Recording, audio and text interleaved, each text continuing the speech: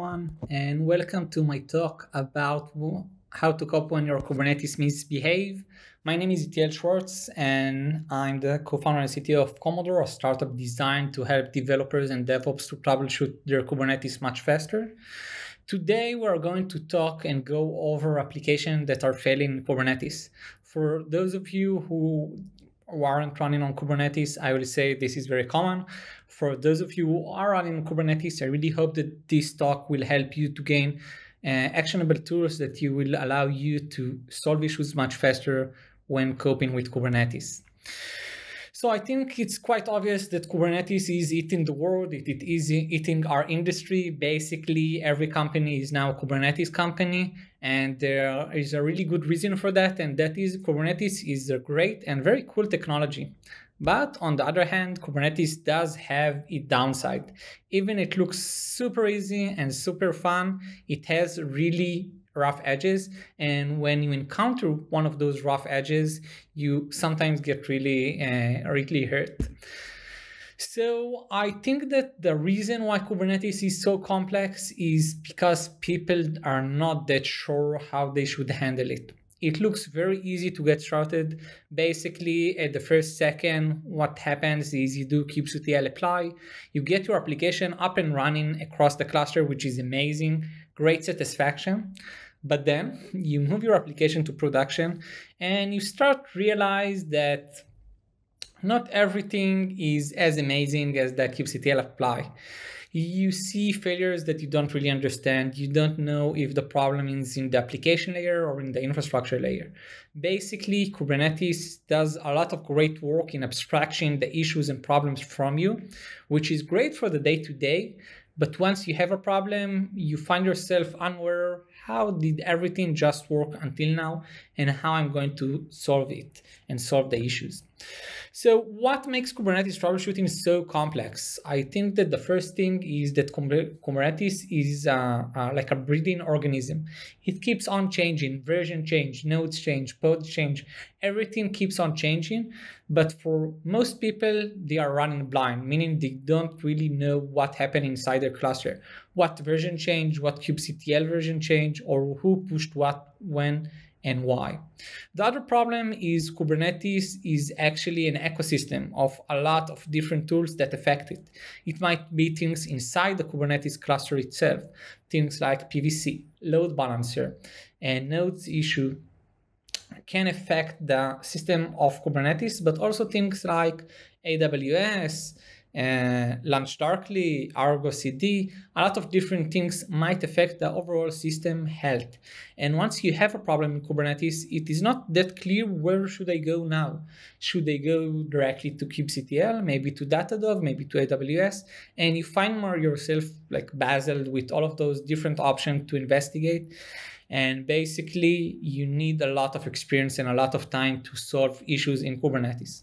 The last thing that is not really unique to Kubernetes, but it's true for any distributed system, is the butterfly effect, meaning a change, like an innocent change that shouldn't have affected anything, makes your production go burst into flames. And I will say Kubernetes again makes it looks very easy, or make it do changes very easily, but the root cause, the effect it might have on your production cluster is catastrophical.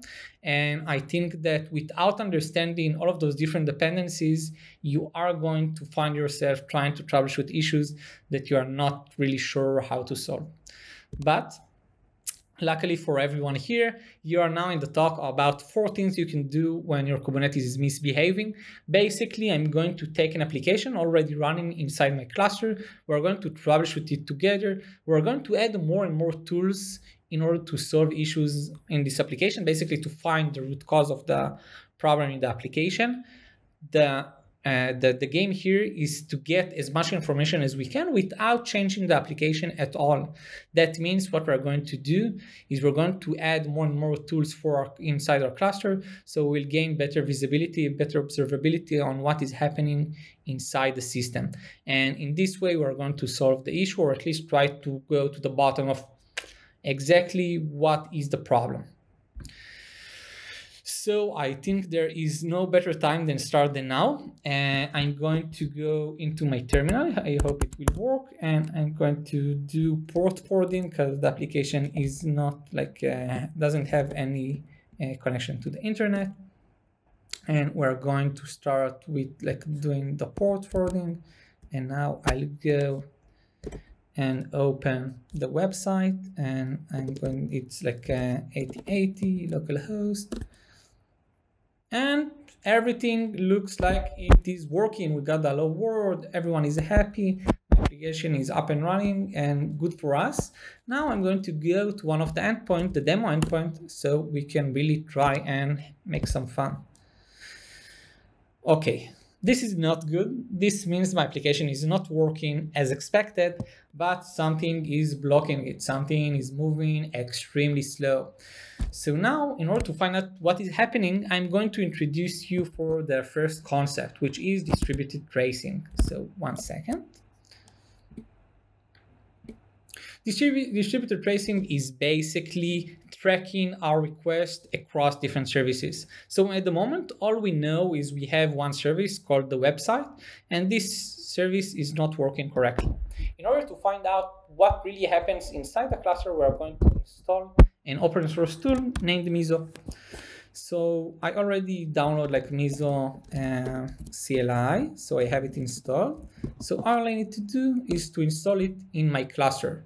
So I have my application up and running, and now I'm trying to use Miso in order to find out what is really happening inside the cluster, and given a single request, what flow is my system experiencing, and where exactly is the relevant bottleneck, if any, across the topology.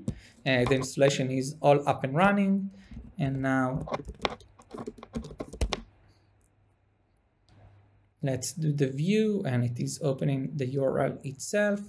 I'm going to use password1 and password1 as a great password, and I only care at the moment about the default namespace. So Miso is a tool that allows us to record traffic, meaning it captures everything that is happening inside the cluster and it can show us different things. So I'm going to hit request again and again. And hopefully I will see some sort of data here. And I can see that I got 500. But the interesting thing here to see is that I have the web service default, and this is actually talking with a different service. This is talking with the backend service. So basically now I know that I don't have only like a one single service, but two different services, the backend and the website, and the backend is returning 500 for us. So using distributed tracing, I was able to find out that my application was actually being transferred into a different microservice. And more than that, that microservice is now returning 500 for us. Basically, we're now able to find who should I blame, what microservice is responsible for the problem that I'm experiencing.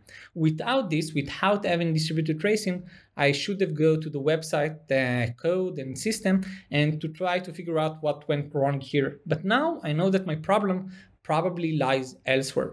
It lies in the backend service. So it gave me the relevant information, but more than that, it allowed me to know that it got 500. So something is like working unexpectedly over the backend. So I will say that if you are running in monolith in a microservice architecture, distributed tracing is a must. It allows you to track your requests across different services, and without it, you are going to be lost and like dazzled when you will have encountered an issue, because you won't know exactly what journey did the HTTP or did a specific request had, and this will in turn make troubleshooting much harder and much more complex. I think that the hard thing about distributed tracing is that you usually need to invest time before playing with it, and you should add as much relevant metadata and context. And it is not a simple tool. Like a lot of the developers I know are afraid of using like distributed tracing, even it is very easy and like quite simple, mainly because it is not the standard. It is not like the other things that I'm going to talk about like in a minute. It is still relatively new, and you need to educate your team about how do I use it and what's the proper way of doing so. So I think that we are all set up for that. Okay, so we installed Miso. Now we know our application is getting like 500 for the backend, but what else can we get?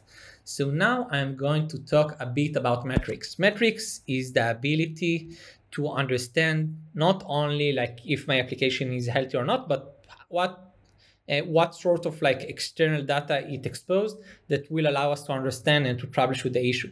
External data or external metrics might be things like the CPU, the memory, the number of 500, a lot of different numbers that will allow us to know if the system health is overall good or not.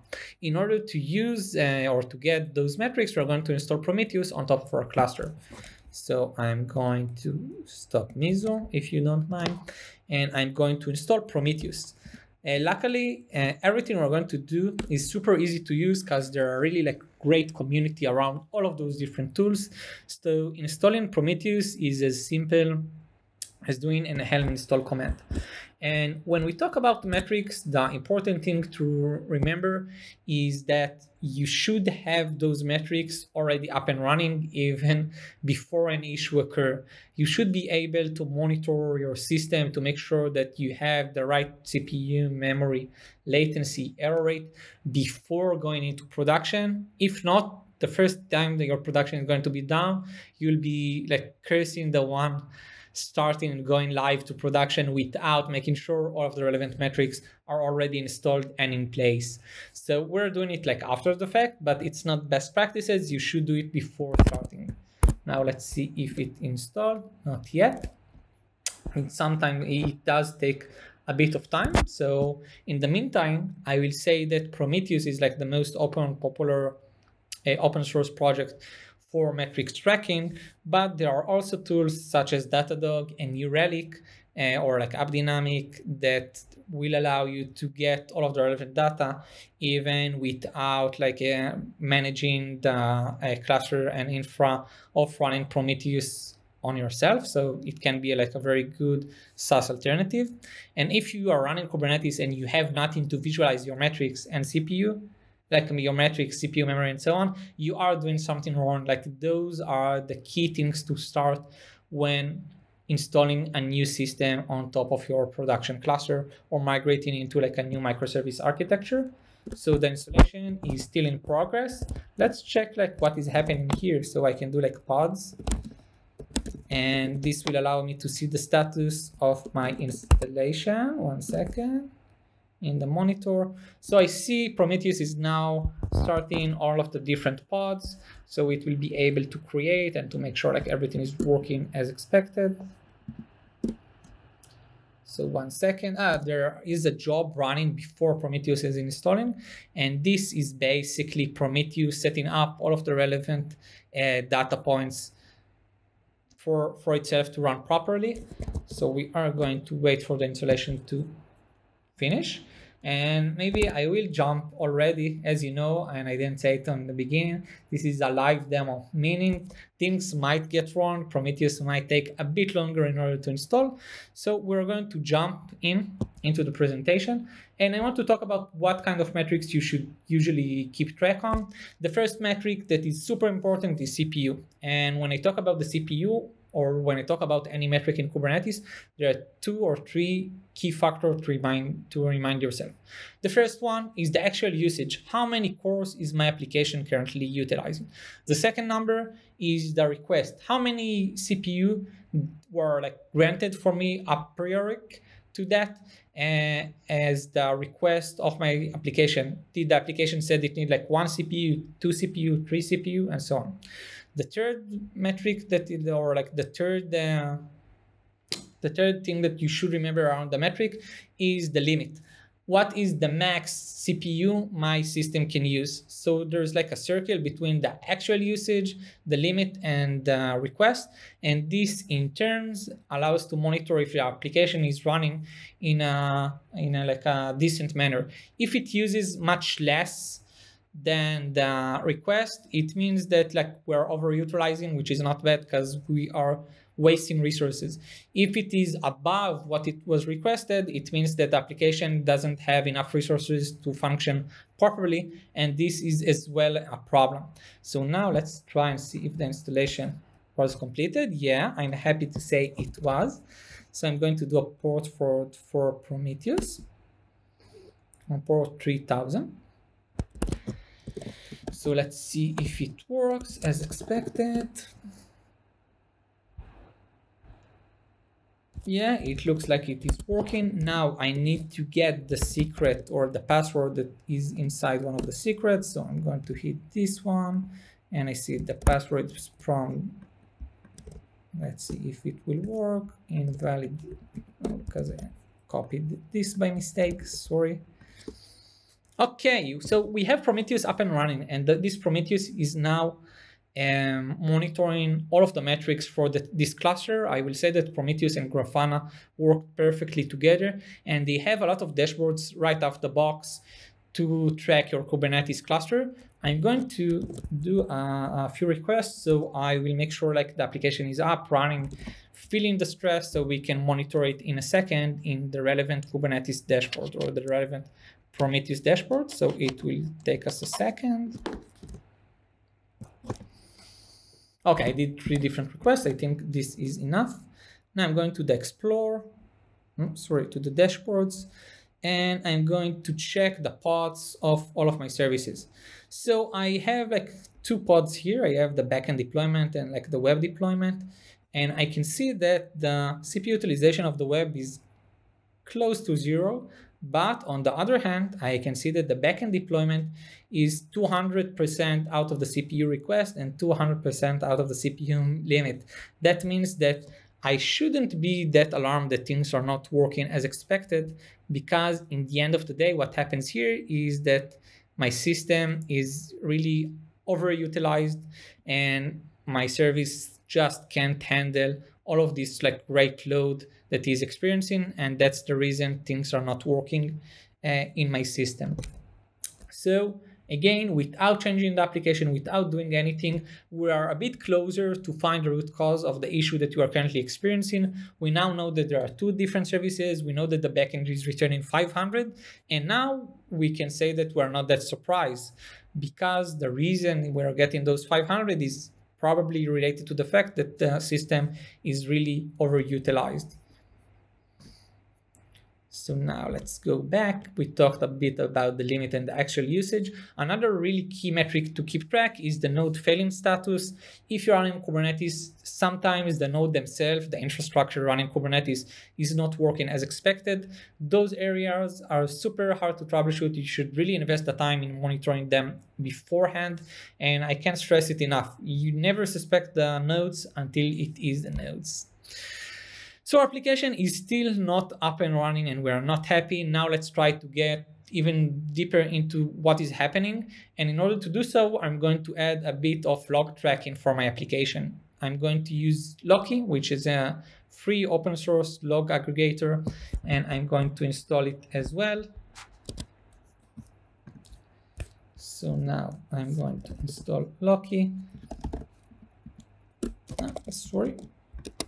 I'm going to install Loki. So again, I'm using the community version, so everything should be up and running in a couple of minutes usually.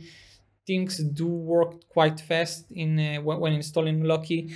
It basically uses Grafana UI in order to visualize us the logs of the system. So again, we need to wait a few seconds for Loki to finish the installation, and once it will finish the installation, what we're going to do is we are going to again do a bit of request for the backend and the front end. Everything is working as expected. Again, I'm going to do port forwarding, and before going into the port forwarding, I'm going to do again a couple of mock requests just to make sure the system is working as expected. So I did those requests. I need to get again the secret. So I'm going to do it. And we have here the secret for Loki. Please don't copy it. and it's on port 301.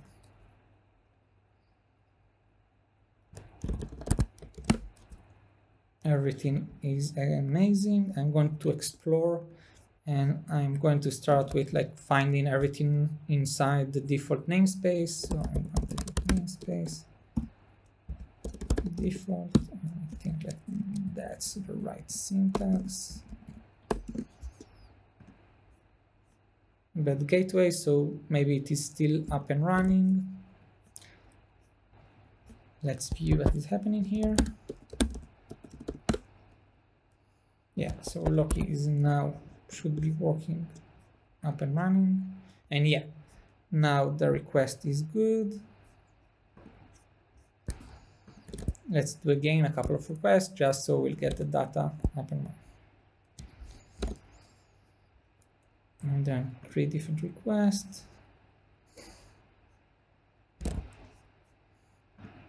Okay, so we got all of the relevant requests or all of the relevant logs.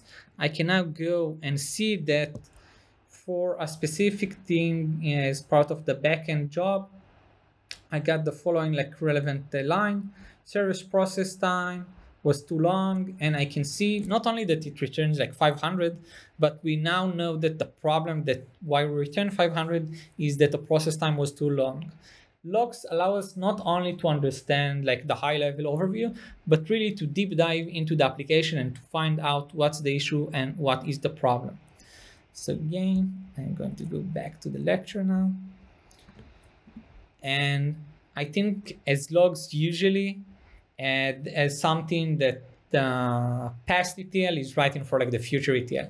I'm adding those lines for the minute my house is going to be on fire. The minute I will need some clues on why my application is crashing, I can go back to the logs and to find out what's the problem, what's the issue, and how can I fix it.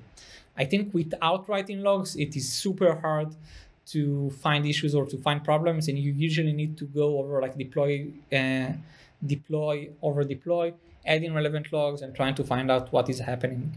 Also, it is okay to remove logs or to add logs after an incident. It's super common and it allows you to build a much more robust system.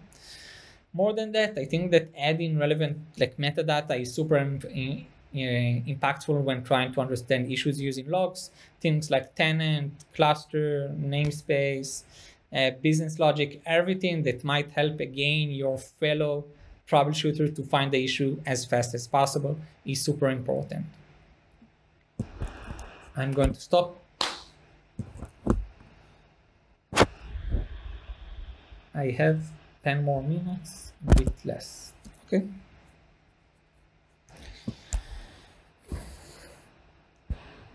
I'm going to return. The last thing I want to talk to you about is not related to tracing or metrics or logs. It's more around your human tracking, or at least finding out, given a specific issue, what went wrong. I think that even with all of the different observability or monitoring tools, you are still blind because it takes a lot of time to understand what is really like the root cause of the issues or what of the problem.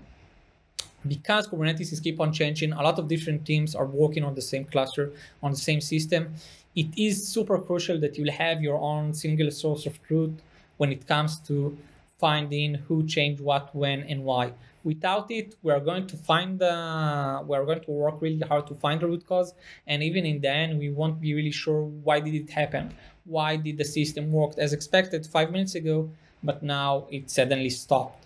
And I think having a single place that will allow you to find out the root cause is super valuable. Again, it is more around who should they blame.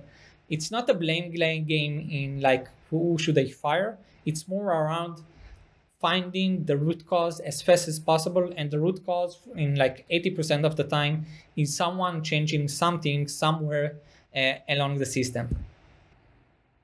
To conclude, remember, failure is inevitable, but how you cope with it, how you handle it, it's totally in your hands. Make sure you have the proper tools, the proper culture, the proper mindset, and things will get better. Also, remember, this is like a marathon, it's not a sprint. It might take you a bit longer in order to achieve like really high resiliency, but it's a question of perseverance. It will take time, but over time, your system is going to get much better, your team is going to get much better, your tools are going to get much better, your processes are going to get much better. All you need is to have the mindset, work on it, and to keep on improving it. I was Itiel Shwartz, and I really enjoyed talking with you today. We do have a speaker gift for you. It's in the post. It's coming. Happy to. I can read I've got the questions. So first one up is Meso tracking all requests of my cluster, or can I tell it what to scan for? Yeah, a great question. You can configure like the relevant namespace or the relevant pods to track. So it's up for the user. I think in the demonstration, I tracked only the default namespace, but I could have chosen like any level of granularity. Cool. I'll do another two questions. Do any open source tools bring the logs, metrics, and traces together in a single pane of glass? Yeah, I think that there is obviously like Komodor that does that. So that's like the obvious questions. But I will also say that Argo brings like almost everything other than metrics. So if you're using Argo, you can get both the changes and the logs in like a one single platform. So it's also like a very good solution. Cool. I'll do one last question, but Itiel, if you have time, you can answer the questions on Slido. So the last one is, how can APM and synthetic monitoring be used with the Kube Prometheus stack? Yeah, I think that the best way to do so is to basically send both the APM data and the synthetic data into Prometheus. And in that way, you can do smart aggregation and find correlation between things like synthetic tests that fail, high CPU load, for example, and the request from the APM. So by sending all of the data into Prometheus and using it as like the warehouse for all of your metrics, you'll be able to do like correlation between all of those different things. The interesting part usually is to understand the correlation and how one failure was caused due to like those issues or those problems. So I guess like it's a good way of doing so. Awesome. We do have a few more questions on Slido. I don't know if you guys want to continue. Yes. No? Silence means we're going to continue. Okay. Let's do one. Let's do one last one, and then we can go for a coffee break. I'll ask. Yeah, I'll ask the top one. Can you recommend open source versus paid tools for change tracking? Yeah, I think that the best tools in terms of like open source is the Argo and basically everything that is GitOps related. Most of, if not all of those tools are open source and Terraform like as well. So there is like a very big family of tools that are open source and you can use together with Git to get like the best of like open source and change tracking. And again, like tools like Komodor can provide you with like a paid version that saves you the time of basically aggregating all of those different changes into one single place. So GitOps tool, Flux, Argo are the way to go, and Terraform, Pulumi in the IAC as well. Cool, awesome. You've still got questions coming into Slido, but for the people who we're running out of time, or we've run out of time, I'm afraid, but for the people who are asking questions and didn't get an answer, I think, Itiel, you probably could get onto Slido from the website and maybe answer them there, or else get in contact with Itiel. He's got contact details on the speaker page. Thank you again. Thank you very much. Thanks.